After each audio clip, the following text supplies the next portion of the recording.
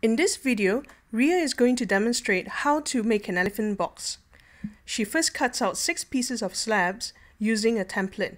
She then scores and slips on the base slab. Starting with the first piece, Rhea will begin constructing the box. She then blends the visible join lines away. Now Rhea constructs the legs of the elephant by making 4 small cylindrical balls of clay. For the ears, she rolls out a ball of clay, then flattens it in her palm using her thumb.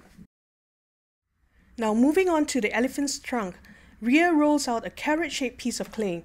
She then presses her thumb into the fatter end of the carrot, then pinch the opening a little bit wider. Now bend the sharper end, and here we have the trunk.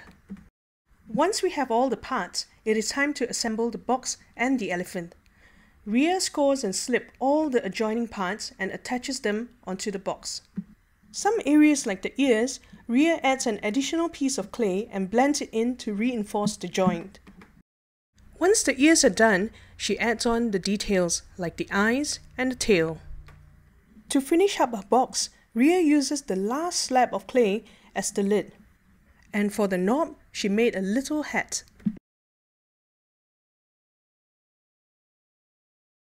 Monkey like, monkey do. bananamana.com